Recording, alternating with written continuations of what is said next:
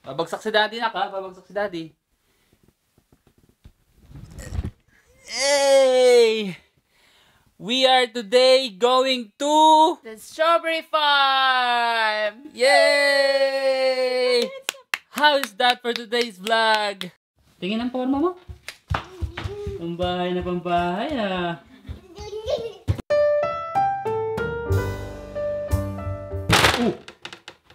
Sakto-sakto yun. Sa mukha mo na ka.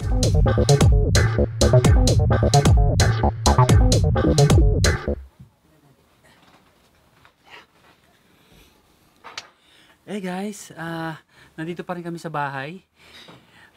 Hindi pa rin kami nakakaalis. Mag-alas 2 na. Mag-alas 2 na, no? Nag-try kami maghanap ng rental. Papunta dun sa strawberry farm. Pero parang huli ng lahat para maghanap pa kami. So, balak namin mag-commute na lang. Tapos, yun. Kasi hinintay namin magising to. Kaya hindi pa kami nakakaalis. Late na siya nakatulog. Tapos, syempre, late na siya magigising. So, malamang sa malamang, late na kami nito. No? Look at his outfit. Oh, tignan yung outfit ni Kila. Oh. Ganda, di ba? Sandal, tsaka short. Summer na summer, no? Summer na summer tayo, nak. So, yun naman. Nandito na kami ngayon sa bus. Papunta na dun sa strawberry farm. Etong bus na to, eto lang yung sasakyan namin. Bali 45 minutes yung biyahe. So maganda-ganda, hindi masyadong hassle. Kasi isang sakay lang, hindi na kami palipat-lipat. Maganda sana kung nakahanap kami ng or nakapag-rent kami ng yung mga rental na, meron kasing rental dito na family bike. Maganda sana yon. Next time ipupush namin yan. Gagawa kami ng video tungkol doon. Gagamit kami ng rental bike. Tapos sa pupuntahan namin. Mas maganda yun. Pero ngayon, eto ang bus kami. Tapos pagdating doon, mga 13 minutes walk na lang. Lalakarin namin. 13 minutes walk.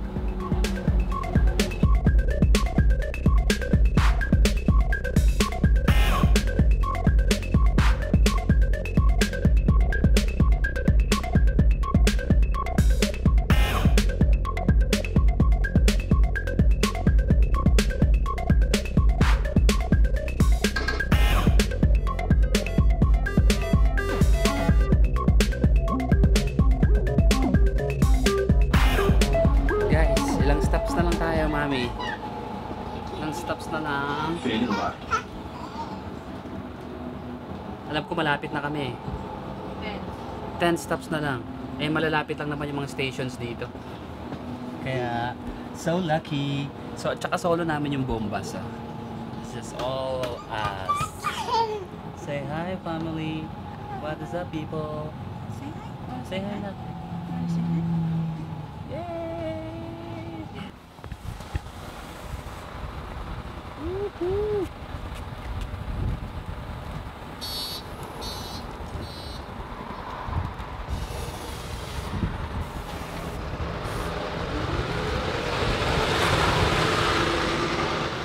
Guys, nandito na kami. So, maglalakad na tayo. Okay, check natin yung map natin kung accurate tayo. Diretso lang daw. Didiretso tayo doon, tapos gaganon tayo. Tapos didiretso kami, pagdating sa dulo, kakanan. Good.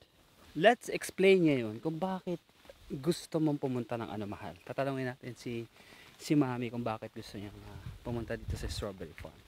Bakit mahal? What makes you wanna come here? Normal naman sa atin kasi mag-bonding, di ba? Okay. So parang Answer something different na hindi lang lagi tayong nasa labas tapat ng bahay, sa forest. Ito naman. Okay. Good answer. Activities natin. So, yeah. Para That's bago. what the reason kung bakit kami narito. Kung bakit kami nandito. Yun yung dahilan. Okay, kaya wag na kayo magtanong. Dahil pinaliwanag na. Baka pwede akong ihi dito. Saan ka ihi? Dito o sa gilid. Saan? Bilis lang. Dito? Oo. Walang tao eh.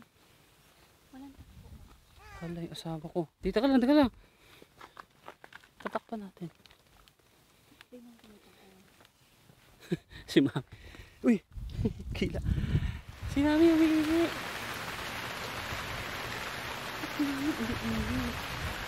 Paano yan?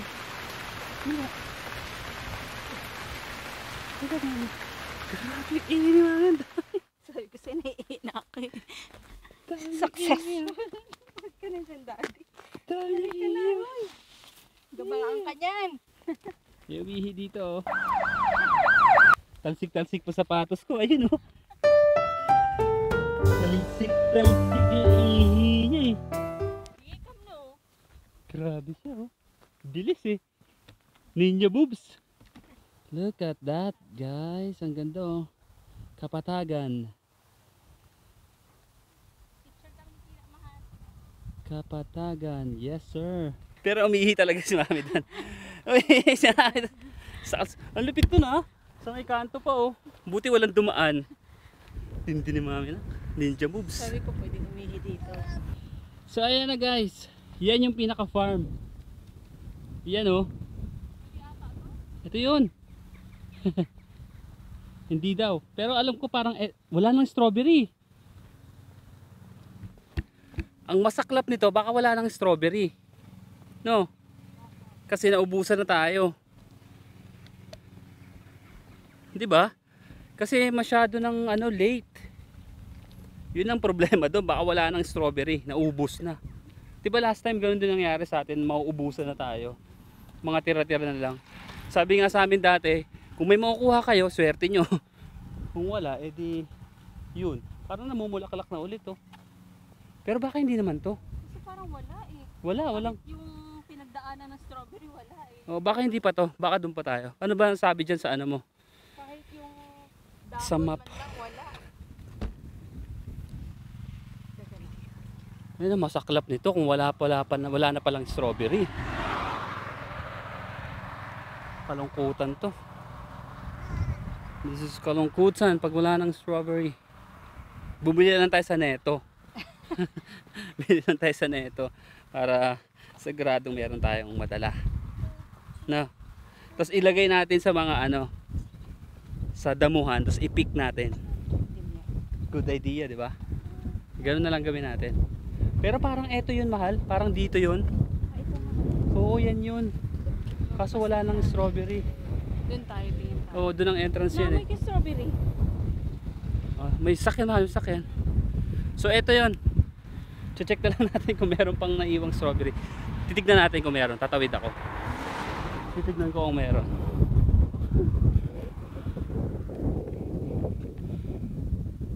Parang wala akong makita. Tawid kami ni Kila.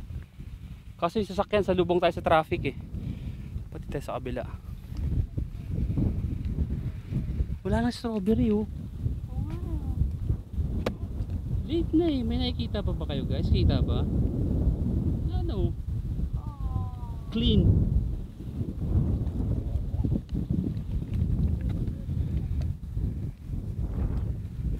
So yun na nga. Paktay. Tanong pa rin tayo, tignan natin. Baka meron Baka sila. nilipat na doon. Oo, baka nasa loob or hindi na to yung strawberry, baka somewhere doon. Tignan natin. Kasi baka iba na yung tinanim nila dito, eh. Pasok pa rin tayo. Magtanong pa rin tayo kung anong meron. Bakit wala ng strawberry? Bakit naubos na yung strawberry?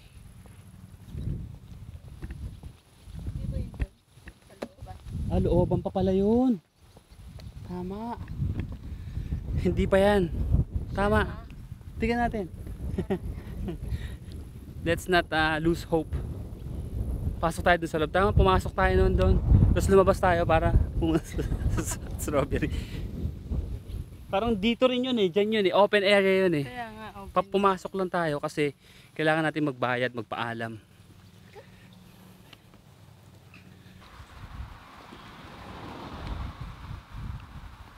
So dyan yung guys. Pasok tayo at i-check natin kung meron.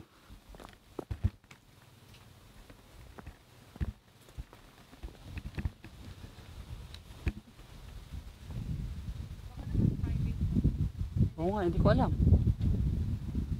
Pasok tayo, tignan natin.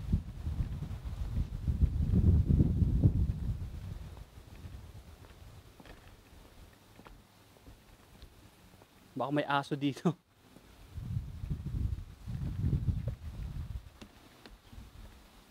Hi.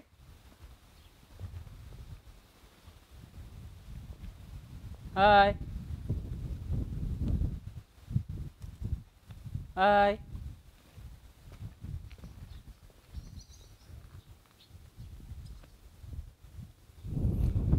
Wala naman tao, mahal.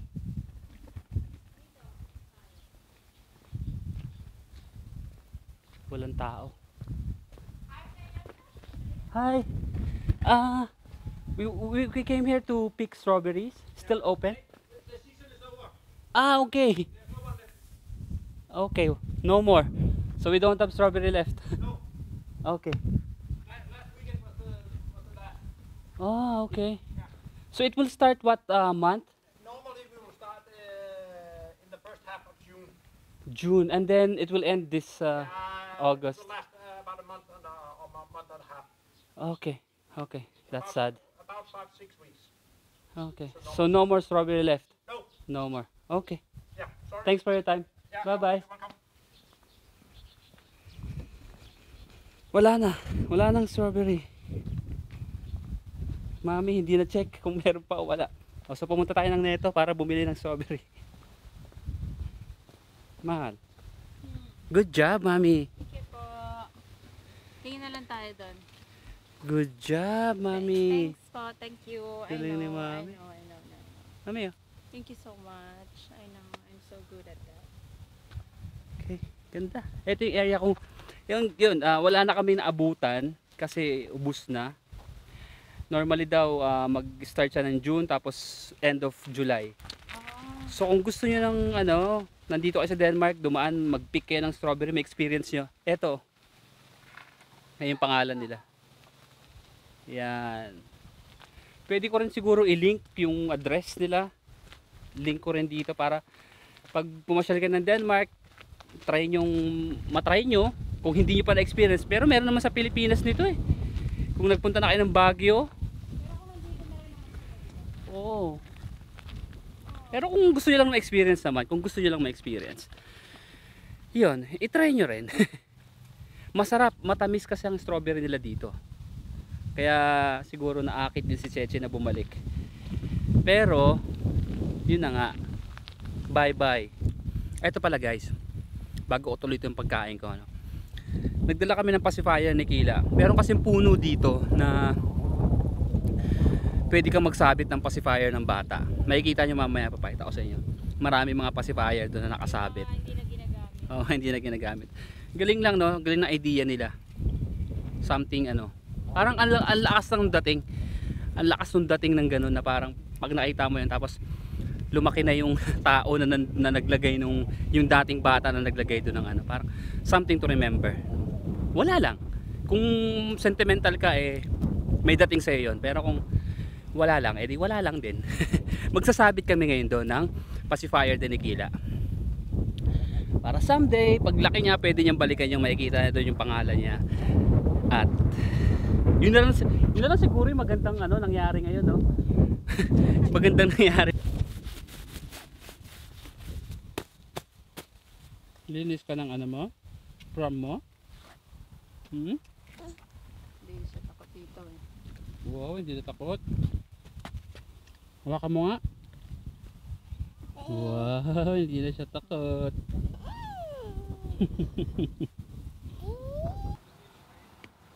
Ayan mga pacifier yan. Ang dami Ito rin diba? Nagsabit sila ng mga pacifier nila. So tayo, magsasabit din tayo. Merong isa.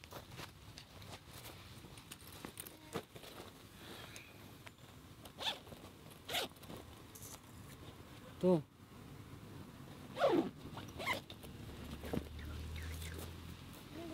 Para saan daw pala ito, mahal? To make the painful separation easier, they are brought by their parents to this 250-year-old park to bestow their treasured companions, the pacifier tree. Pacifier tree pala ang tawag dito. Nak, hindi ka na magpapacifier. Yung pala ibig sabihin nito. Para hindi masyado masakit sa kanila. Nak, eto na yung huli. Babay ka na din sa pacifier mo. Ha? 1 year old ka pa lang. Pero baka hindi na tayo bumalik ulit. Ito muna i-give up natin na pacifier. Ito yung itsura ni Kila. Ito muna i-give up natin na pacifier mo, ha? Kasi total, nandito na rin naman tayo. Pero alam niyo ba na 200 years old na yung puno, sabi? 250 years old? Isipin mo yun? What the? Tindi. So, hindi pwedeng hindi tayo mag-iwan. So, Kila, eto na, ha? The Kila. Tapos birthday niya. Kila is in the house. Okay, ito na. Plinastic na ni Mami. Boops! Diyos ko, parang ang tangkad ko, mahal ah. Ako na. Mm-mm. Dito na lang, dito si Kila. Dito Mami, oh. Okay po. Dito siya. Forever yan nandyan. Babalikan natin. Yan, nandyan. Hindi na bubulok to, nak. Yan. Naintindihan mo ba ang pinaggagawa natin, nak? Wala pa siyang kamalay-malay. Pero paglaki niya, maano mo to, nak. Mm-mm. Balikan mo to paglaki mo. Yun. Yun lang. Something ano lang to, no? Sentimental. Yeah. Okay. Daddy. Let's go. Sabi na. Thank you. Hey guys, nandito na kami sa bahay. Nakarating na rin kami finally. Ano nangyari sa lakad namin? Ayun, wala nang strawberry. Kagaya ng sabi ko kanina, nag-start siya ng June, matatapos ng end of July. So wala kaming inabutan. Pero masaya pa rin. Enjoy pa rin kasi kasama yung pamilya at napakalikot itong batang to. Grabe ka, nak. Ang likot mo. Tapos at least nailagay namin yung pacifier ni Kila dun sa tree of pacifier na yon. Pacifier tree. Yun. So yun. That's it for this video, guys. Salamat sa panonood, no? Kung natapos yung mantong panoorin tong video na to, salamat. Like, comment, and subscribe kayo kung hindi pa. And I will see you sa sunod na video. Bye-bye. Let's go, nak. Let's go inside. Let's go.